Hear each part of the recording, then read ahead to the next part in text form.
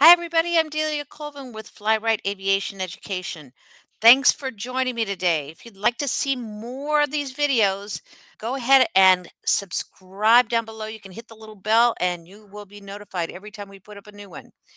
All right. So today we're talking about the standard weather brief. Now, this is my little check sheet here, and what I'm looking for and what I'm trying to get you to do is when you look at a standard weather brief, here is your checklist of all the things that you're going to check. Just right through here, right? You're going to check all of these. These are all available on 1-800-weatherbrief.com. So as you go through and you look at each piece of this, what you're looking for is there an indicator of IFR conditions? Is there an indication of mountain obscuration or icing? We just looked at the convective SIGMET and center weather advisories, and there was an indicator of thunderstorms. Now, when you see a convective SIGMET or a center weather advisory, you have thunderstorms. So that's interesting there. All right, let's go on to the current conditions. That's what we're going to address right now. Now, current conditions is more than just the METARs. Current conditions are the satellite, the radar, and I like to include the VAD winds as well. Those are all your current conditions that are going to help you see what is right now. But for right now, we're just going to take a look at this. So we're departing from Asheville. We're going to Chattanooga.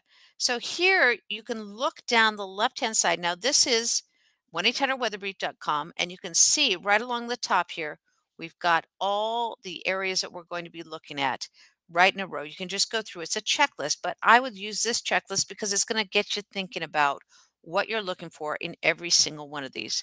So VFR conditions that's showing all along the road. If you saw that, you would think, oh, we're in great condition. However, here we've got wind at Asheville, 160 at 5, visibility 10, 2,700 or 3,700 scattered, ceiling of 10,000 broken. Now, those mountains just to the west are about 6,000 to 7,000 feet. I think we're still all right because they're lower as you go to the south. So we're heading a little bit to the southwest, and I think we're going to be fine there at 8,500. And then we get to the remarks. Now, I usually tell pilots not to worry about remarks. However, when you have a note like this, because oftentimes you're just going to see something that is just a lot of coding, okay?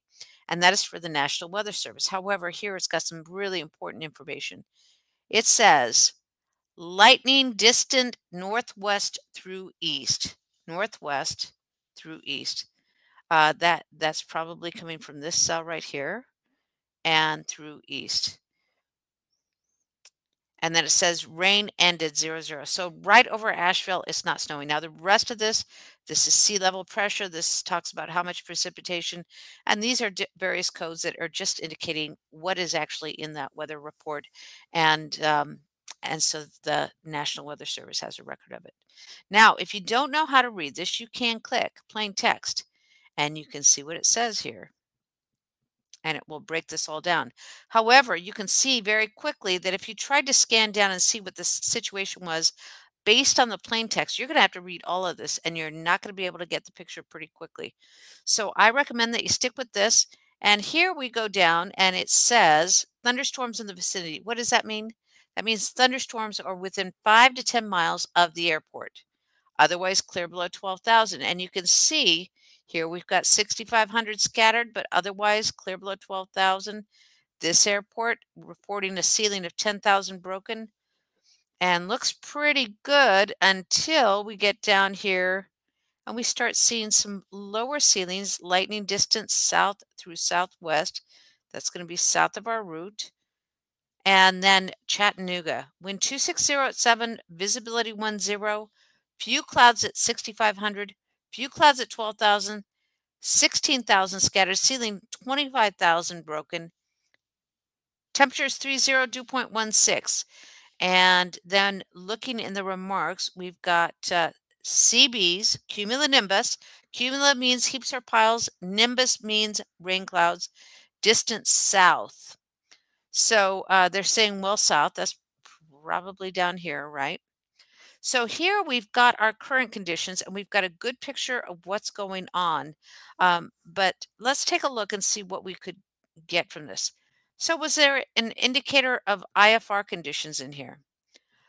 Well, here's the deal. Anytime you have thunderstorms in the area, you have a chance of all the adverse conditions intensified significantly.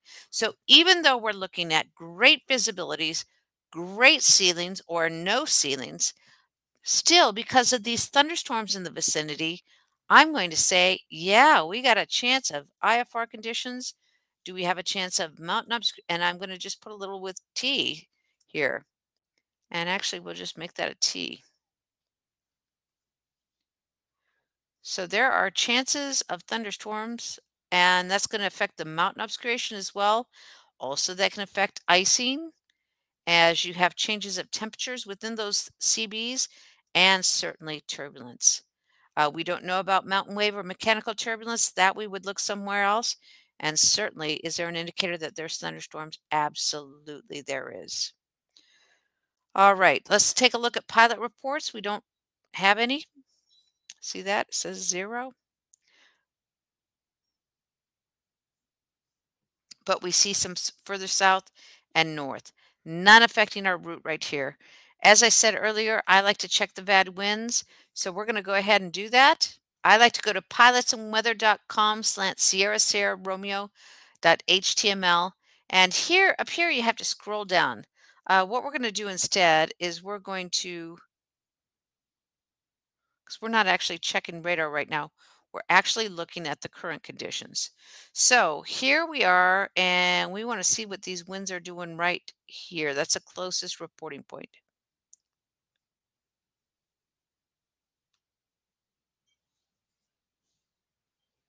Now, if you're not familiar with this, this is the VAD winds. It is a current report.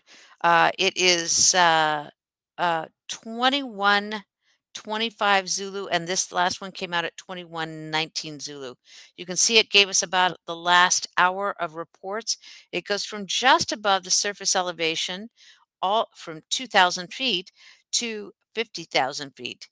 Now, these arrows are pointing in the direction that they're moving to, and this is about 15 knots.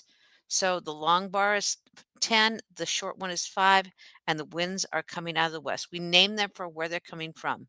So here we can see that the winds are, and it's a little tough to see, but it looks like it's just about 10 knots. As we go up to 3,000 feet, it's 15 knots. Back down, right around 15 knots, and it stays pretty stable all the way up. We're going to be topping out these mountains. So I see winds that are going to be about, looks like 15 knots going over the crest of those mountains. So that's looking pretty good. So based on that, uh, was there any indicator? There's no pilot reports and VAD winds. Did we have any? We're not going to have IFR mountain obscuration indicated there, nor icing. However, turbulence, it does give us some indications on turbulence. And it doesn't look like it's going to be too much of a factor. Mountain wave and mechanical turbulence, we'd be looking for winds over 20 knots at the crest of those mountains. There's not. However, there's thunderstorms there. And that was, but that we're not seeing really here, right? So, yeah, we're going to have some, we're probably going to have all of that. All right. So the VAD winds didn't look too bad and didn't really support any kind of situation with that. And so the other current conditions that we have are satellite and radar, which I like to look at first. We're not going to look at those right now, but right now, here is where we're at. We've looked at the pilot reports, and yes, it certainly looks like we're going to have some conditions based on the thunderstorms. All right. No other significant weather showing up here. If you'd like more videos like these, please be sure to hashtag flyritepilots in the comments below. Let us know if you want more like this.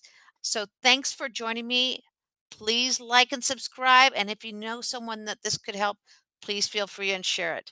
You can also follow us on Facebook and Instagram, and be sure to join me for our weekly webinars where we go through entire briefings and really break down the weather there. You can find those links down below. Hope to see you there.